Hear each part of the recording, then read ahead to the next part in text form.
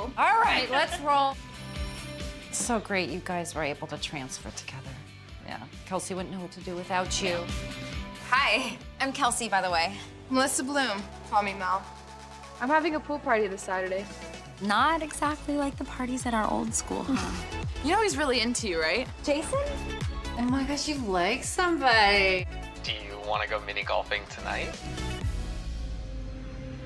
I'll be right back, okay? Gina, it's Detective Hopkins. Your daughter has been reported missing. Did you find her? Not yet, ma'am. My daughter's prescription for epilepsy. She would never leave this behind. Have you ever held someone while they convulse so hard they could bite their own tongue off? Well, that's what's gonna happen to Kelsey if we don't find her in the next 48 hours. Someone has her, and I'm gonna get her back. Can you think of anything that might help explain where Kelsey may have gone? Kelsey and Melissa got into a fight. I had two best friends. Leslie disappeared.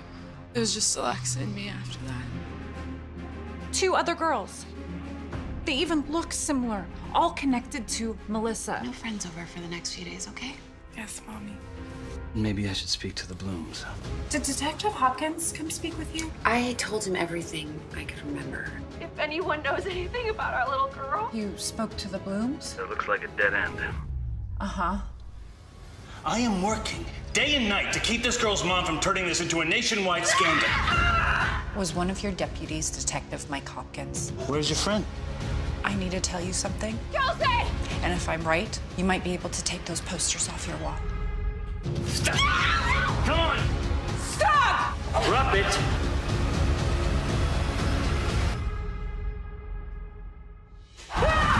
You shouldn't have messed with my family.